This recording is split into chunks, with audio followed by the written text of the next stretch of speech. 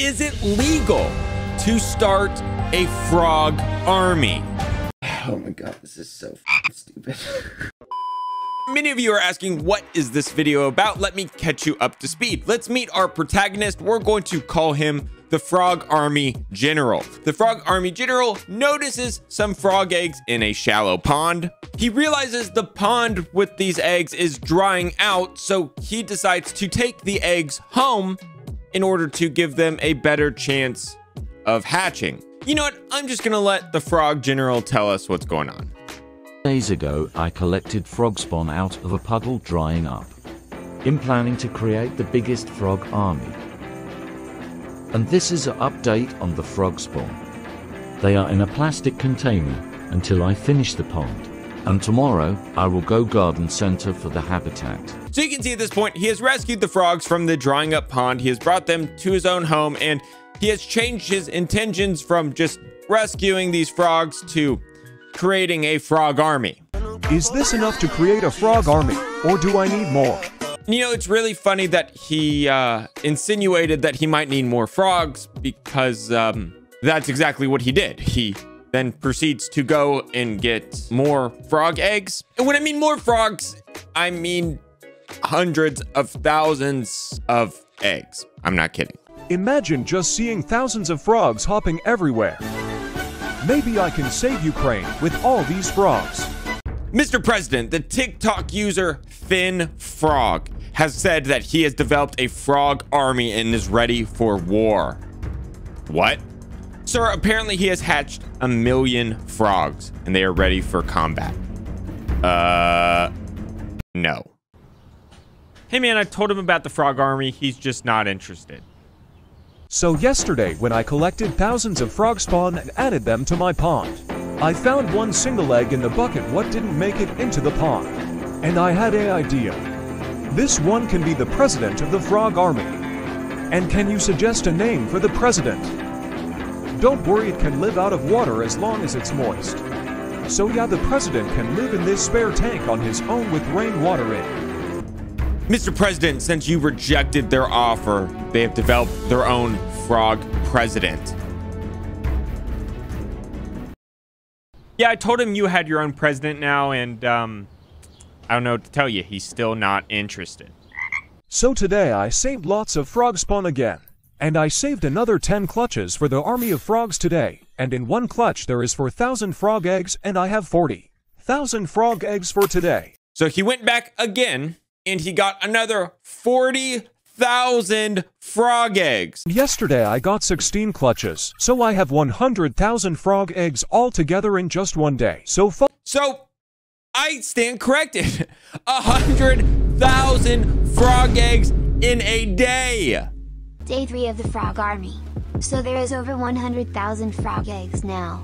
Do you think I could save Ukraine with this frog army? Oh, I nearly forgot. Here's the update on the president. The water is very cold, and I found this information. So I will keep the president inside. I might need a bigger home and some friends. Mr. President, every day the frog army president grows stronger. I'm sorry, can you say that again? I didn't have my glasses on. The frog army president grows stronger. Oh my god. After 6 days they are growing into a tadpole shape now. I already have plus 180,000 frog eggs. So here we go, things are about to get good. Everything is starting to hatch. I was checking on the frog army to see that they have hatched out. Over 1,000 have hatched out. Not a lot, but within a few days they will all be zooming around the pond. He has not stopped getting more tadpoles. The last official number we got was 160,000, but that was over a week ago at this point, and it appears he's literally getting more eggs every single day. Day 21. At the back of the pond, they have all come to the shallow bit, enjoying the sun. Their gills have now disappeared. There was quite a lot of unfertilized frog eggs, but they will eat all that up. Look at all these little babies. I think I actually do have the biggest frog army in history. Frog army is 2 months old already. And the pond needs a bit of a clean. Because the 1.4 million tadpoles are everywhere. 1 1.4 million tadpoles. Now, at this point in the video, we're going to actually discuss some legal issues with raising and hatching 1.4 million tadpoles. Now, there might be some people in the comments who are going to say something like, hey, Tom, there's no law that says you can't raise 1.4 million tadpoles. After all, this is America. And to that, I would say, you're wrong. So here's an article about the situation. The TikTok user has formed a frog army that is reportedly enslaving the neighborhood. As you can imagine, hatching 1.4 million frogs might be a problem, regardless of the species, because just naturally, in nature, not all of these eggs are supposed to make it. Maybe even just 1% of the eggs. I don't know what the success rate of hatching frogs are, but not certainly 100%. And on top of that, apparently these frogs are an invasive species. Unfortunately, thinfrog may underestimate the magnitude of the problem. Biologists warned that the dangers of picking up random frogs in the first place is thinfrog has no idea if these eggs are an invasive species. An invasive species is one that causes ecological or economic harm in the area it is not native. According to the National Ocean Service, it has the potential to harm the area's resources as well as other animals. Additionally, this could also be a protected species that requires special permits to handle due to its rarity and endangered status. It's possible that you are causing havoc. Furthermore, having so many frogs in such a small space could cause disease, and because thinfrog does not appear to know what kind of frogs these are, he does not know what kind of conditions the frogs require to survive. So pretty much, General Thinfrog has put his entire local neighborhood on the brink of ecological disaster. The ecological? An ecological disaster. And on top of almost certainly violating a whole bunch of criminal statutes, he's probably gonna get sued. Finally, after 3 months, they are trying to get out the water and now froglets. Frog army of 1.4 million frogs coming. This is what they were 3 months ago. But now since they nearly frogs, I have to put lots of rocks so they can get out. So in less than a week there will be over 10,000 frogs and the tadpoles will take a couple more weeks. So I've pulled up the definition of the tort of nuisance. A private nuisance is when the plaintiff's use and enjoyment of her land is interfered with substantially and unreasonably through a thing or activity. So the famous example of a private nuisance case actually has to do with smell. Let's say I'm Farmer Tom. Farmer Tom has a beautiful farm and everything is fine and dandy. And then next door, a factory opens up, and it's a factory that smells bad. I don't know what factory smell bad. It's a paper mill.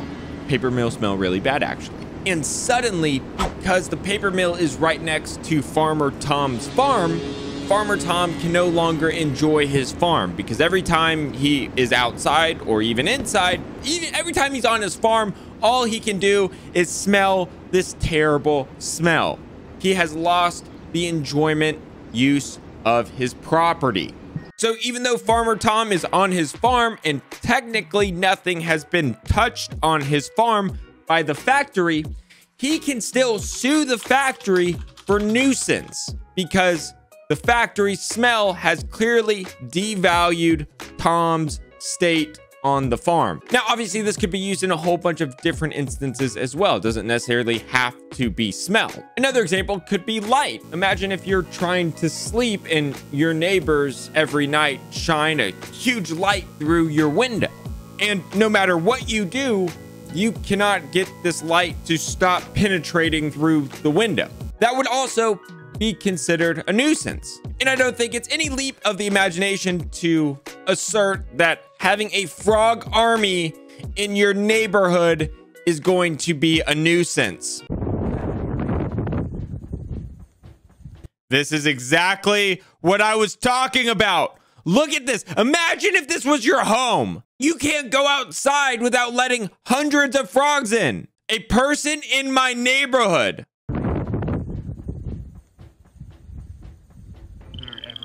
Do Do you remember what life was like before the 1.4 million frogs were hatched? Oh, you mean the time in our life where 20 frogs didn't run into our house every time we opened up the door?